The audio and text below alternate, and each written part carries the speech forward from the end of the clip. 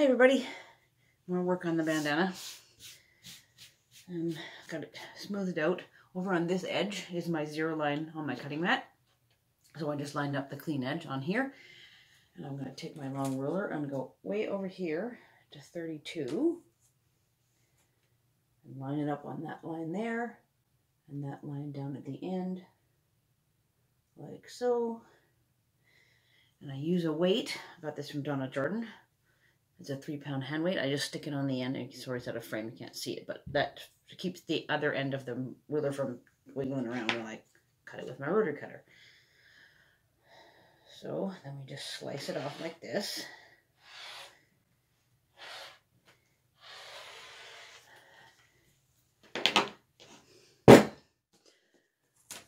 Excuse me, sorry about the coughing. A little dry here. So then I have a nice big, well, it's not square now, it's a rectangle at 32 inches. So the next thing I want to do is just trim off the selvages. So I'll bring this way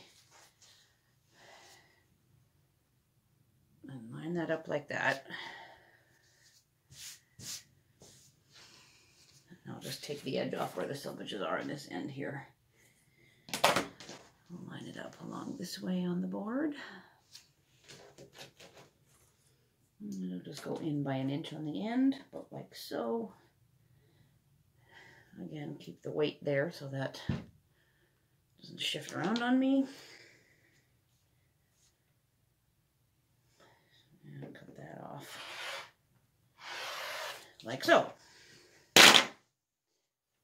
Okay. So that's all the yuck gone that we don't want. Now, what I also have to make it, because it's 32 this way, I got to make it 32 across this way as well. It has to be a square. Right now it is way too big. Well, maybe I should cut it in half and do it at 16. That might be easier. Let's see.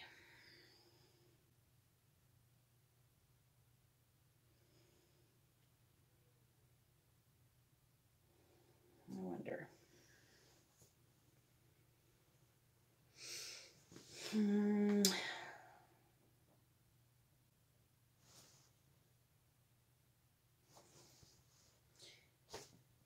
Yeah, no, I'm going to have to cut it by itself, I think. I don't think I can fold it. I'll have to figure that one out, so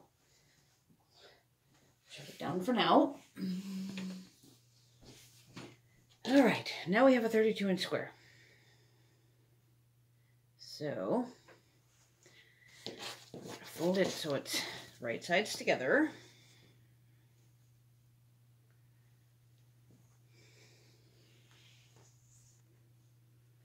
Like so.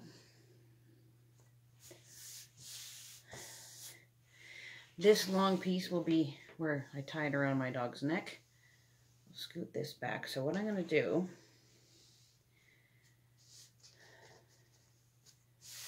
is pin it so it's stable. And I'll leave myself an opening to flip it around with. So generous hands width is usually good enough. Give me that, and we'll pin around it. Doesn't have to be too many, but just secure enough so it's not shifting around. Especially on these open edges here, where I joined the sides together.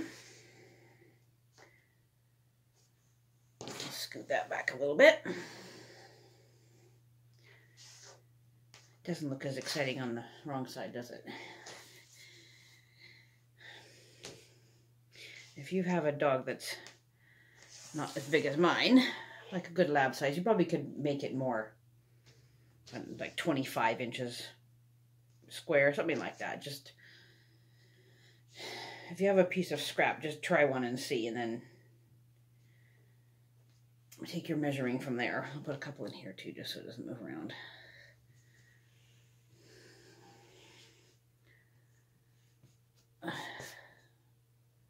Out of position. And if you have a little dog, maybe you need to do something like 10-inch square, maybe. again. Trial and error. I found how to do this from a lady on YouTube, and I can't find her video, so I wonder if she's taken it down. She actually had sizing. I just can't remember what it was. Also, I didn't really pay too much attention because I have a big dog, and that's what I need. Okay. And just to make sure, we'll stick one in the middle too, just so it doesn't shift around. There we go, all pinned and ready to sew.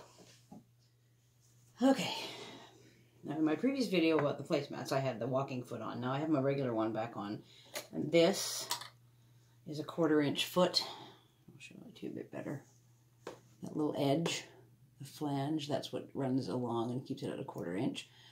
If I want a proper 1/4 inch, though, for quilting purposes, I have to switch my machine from the standard middle setting of 3.5 to be where the needle goes this way, to one over to the right for 4. Then I get a nice scant 1/4 inch for my quilting seams. But for this purpose, it doesn't really matter, so I'm going to leave it with the default setting of 3.5. So just make sure when you start that you go back a little bit and put your needle down. Some people call it back stitch, back tack, whatever, just to hold the seam from coming undone. There we go. I also changed needles. I took that 80 out that I was using for quilting, and this is a 70 universal, I believe, 7110. Hang on one second. 7010. There we go.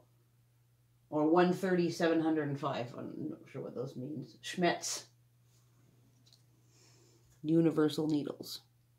Sometimes I use the Microtex ones. It doesn't really matter. But a 70 is good just for general sewing. It works just fine. I use the 90s for paper piecing, but that's going to be another video, I guess, someday.